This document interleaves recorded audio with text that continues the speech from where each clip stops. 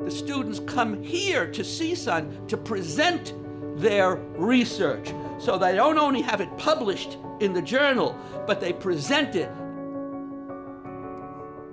It takes really a true pioneer to do this extra work in getting the students excited about science.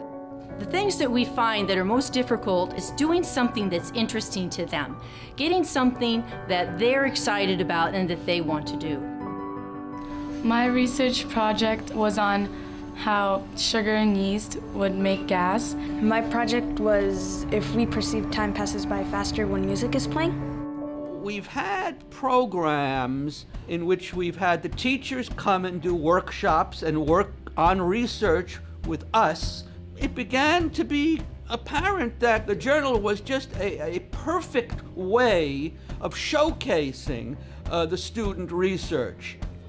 Research is so important, and the reason they need to learn the research is because they need to learn about new things. And with the journal, they are allowed to pick whatever individual project they want to do, and they work on it.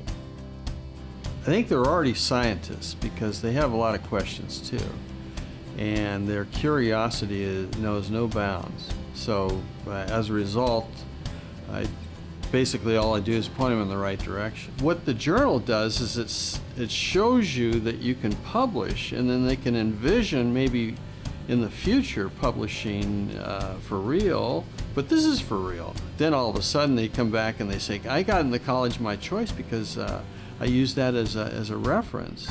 And one of the things that I really enjoy is the impact of it on students, and it validates science for both boys and girls, young men, young women, and gives substance to the work that they do even as students. We get more applause and more yay when every student comes up and gets their medal than at any football game.